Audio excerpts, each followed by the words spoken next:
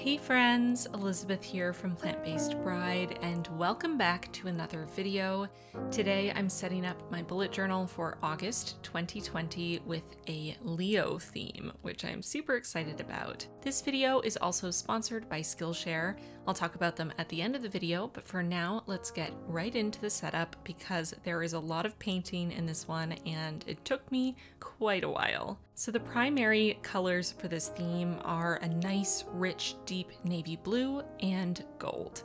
So for the navy blue, I mixed together two of my watercolor paints from Winsor & Newton's Cotman watercolor line. So I have Lamp Black and Ultramarine Blue, and I mixed them together at maybe a ratio of 1:6 as far as black to blue, significantly more of the ultramarine with just a small portion of black to get that deep blue. I found if I mixed more of an even proportion of the colors, the color turned out basically black. So just keep that in mind if you're also trying to go for this kind of a navy color and mixing it yourself. All the supplies I'm using in this video will be linked down below in the description box, so check that out if you're looking for anything in particular. Before I start painting, I'm adding a single sheet of paper towel behind the pages and clipping them in place using these little wire clips. This helps to keep the page flat and make sure it doesn't move around while I'm painting. I also find it helps a little bit with buckling. It helps to keep the page pulled taut, which seems to help keep it flat. And the paper towel, of course, helps to soak up any of the moisture that might seep through the page.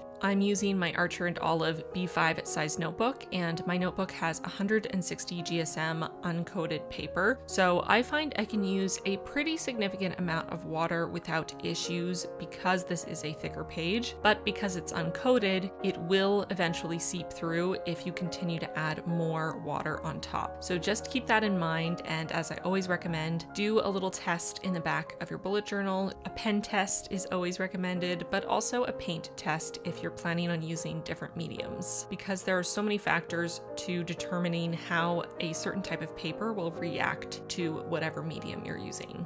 On the left side, I wanted to make sort of a smoky cloud effect, with the outer edges being a little lighter, a little more transparent, and gradually coming into the center, which is the darkest area. On the right side, which is the cover page, I wanted to get more of a uniform wash, but still keep some of that texture, a little bit more interest with some lighter areas and darker areas. I'm not worrying too much about trying to get this to be 100% uniform because I do like that variety here. I'm using some washi tape to create a border so I can get nice straight lines with my painting for the cover page. On the left side, I'm going to be drawing the Leo constellation, so I'm just writing Leo along the bottom, starting with my gold gel pen, and once this is dry, I'll be going over top with my gold watercolor. Of course, if you like this theme, but you're not a Leo, feel free to make a theme with whatever sign you are. I am, of course, depicting the common imagery for Leos, the Leo constellation, the symbol for Leo, and of course, a lion. But I would love to see your take on this theme if you do it with a different sign. All of the symbols for all of the signs have so much beauty to them, and I'm really curious to see how this would look with all of the different signs. Let me know in the comments down below what your sign is.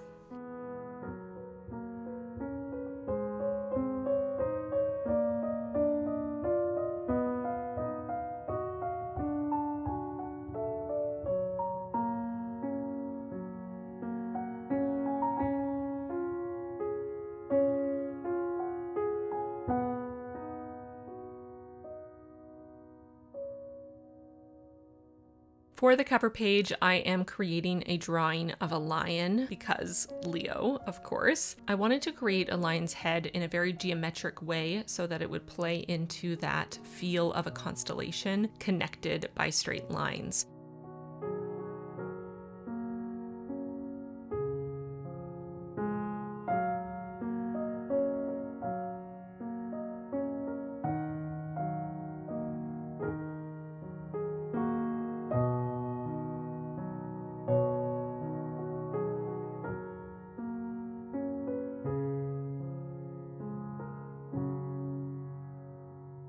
Once the gel pen is dry on all of those main areas, I'm going back in with my gold watercolor and the finest brush I could find. I don't have the steadiest hand in the world, so the longer a straight line gets, the more wobbly it's gonna be, and I've just accepted that. My hands are not incredibly steady, and honestly I kind of like it because it reminds me of those old astronomical charts that had kind of inconsistent printing due to the printing technology of the day when they were created. And they have areas with a little bit of a thicker line, areas of thinner line. There's a little bit of irregularity there, and I really like that feel. So I didn't worry too much about my lines not being perfectly straight, though I did, of course, try my best. I decided to use my brightest, most yellow gold paint for this theme. I just thought the contrast would be really nice with the super bright yellow gold on the deep, deep blue, and I'm so glad I went with this color. While all of the gold watercolors I have, I think are beautiful, this shade in particular just felt so perfect for this theme.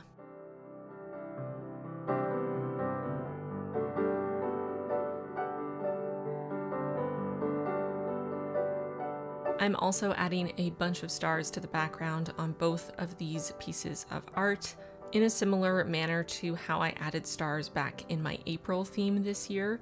So trying to have a variety of sizes, trying to clump them together in more irregular ways so that it looks a little bit more realistic. Creating areas that are more concentrated to look almost like a galaxy in the distance, and trying to utilize negative space by leaving certain areas of the blue a little bit more bare. So now that I've finished my first 2 pages, I'm flipping to my next spread, which is going to be my monthly calendar on the left side, and then the right side is going to be my quote page. For my monthly calendar, I'm using the same washi tape again because waste not, want not, and I'm using it in the reverse way so that I can create a dark blue border for my monthly calendar.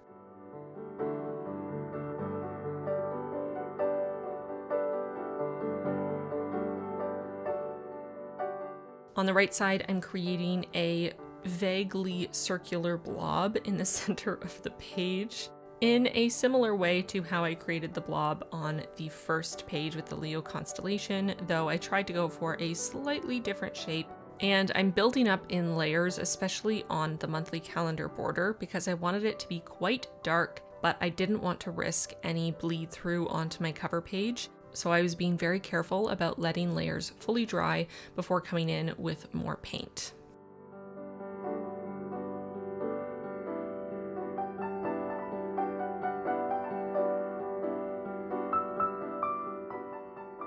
There were certain areas where the paint bled through the washi tape, and while I don't really mind that irregularity, I decided it would look nice to create a bit of a gold border on the inside of the blue border. So I started by adding just some gold gel pen in a straight line on all 4 sides to use as a guide for adding my watercolor, and then I went ahead and created the header for this spread. This font is loosely inspired by my shower curtain, of all things, because we have a shower curtain in our house that is based on old-timey astronomical drawings, and this is the sort of font that's all over it, though my version is a little thinner, a little less bold. I'm adding the calendar itself, keeping it nice and simple, and then going in with my gold watercolor to add a thicker border. I'm trying to make it generally straight, but again, I'm not worrying too much about perfect straight lines. I kind of like a little bit of irregularity here, and I'm just going with it.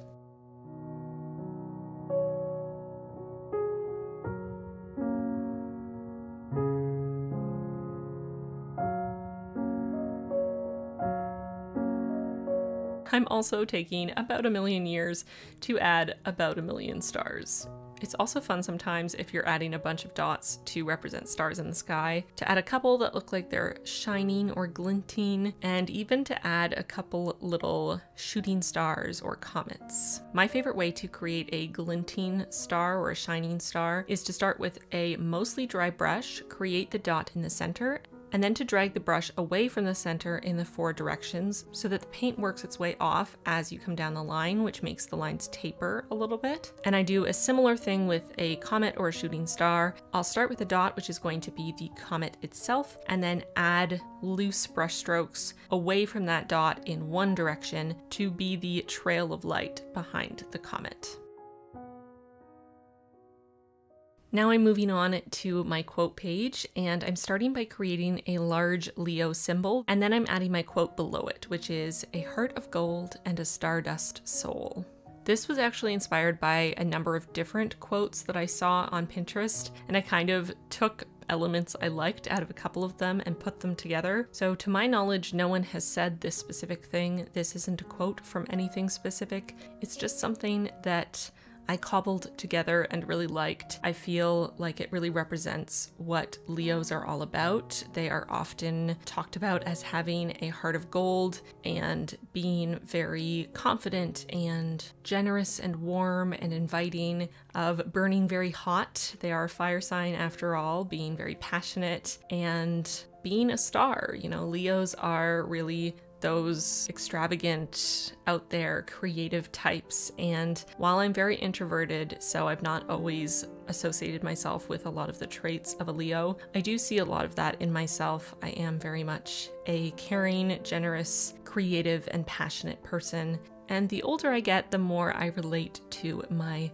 Leo-ness. So I wanted to highlight those most positive aspects of being a Leo. I totally forgot to mention that the reason I'm doing this theme for August is because Leos are born in July and August, and my birthday is in August. So I feel like maybe that doesn't need to be said, but for anyone who isn't familiar with where the signs fall throughout the year, we are coming up close to Leo season, and it's almost my 28th birthday. Now I'm moving on to the first weekly of August. So I'm starting by creating a band of navy along the top of both pages of the spread and a little section of navy in the bottom right-hand corner to add a little artsy element down there.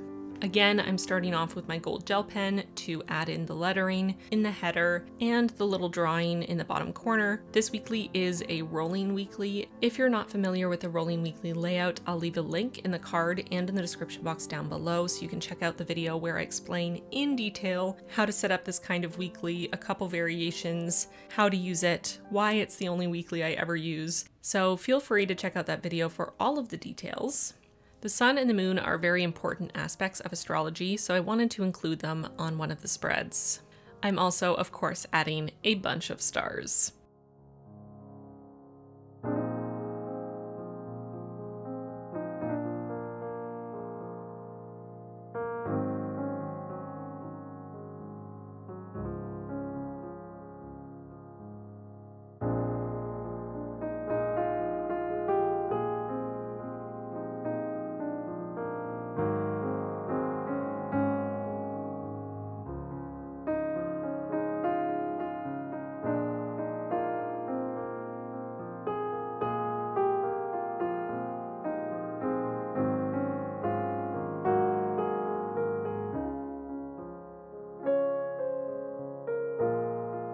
And that's my weekly done. So before I show you the final flip through of my August setup, I want to talk to you about today's video's sponsor, Skillshare. Skillshare is an online learning community that offers membership with meaning. For less than $10 a month with an annual subscription, you can get access to thousands of classes to learn new skills and unlock your creativity.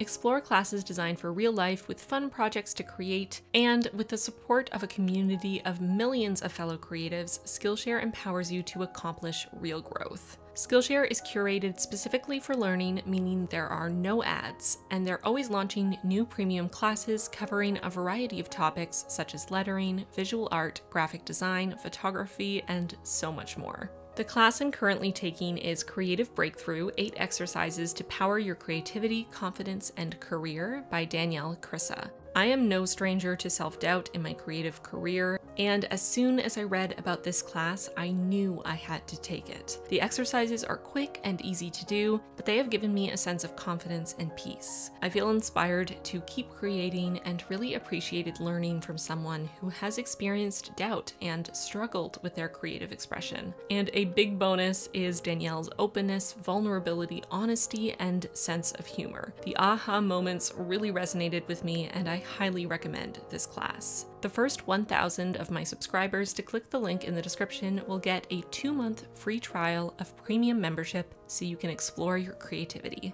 Thank you so much to Skillshare for sponsoring this video. And now it's time for my final flip through. Here are all of the spreads of my August setup. I am so happy with this theme, especially this color combo, the navy blue and the bright yellow gold. I don't use blue in my bullet journal that often, but I really love how this looks, and I think I'm gonna have to use some more dark, dramatic jewel tones more frequently. I want to take a moment to thank my patrons for their support. I appreciate it so much. My patrons get printables from my monthly themes each and every month, so if you're interested in joining, feel free. There's a link in the card and in the description box down below. We would love to have you. And that brings me to the end of this video. Thank you so much for watching. I really appreciate it. Give it a like if you enjoyed it, and subscribe if you haven't already. We would love to have you as part of the family here, and I will see you very soon in my next one. Bye, friends.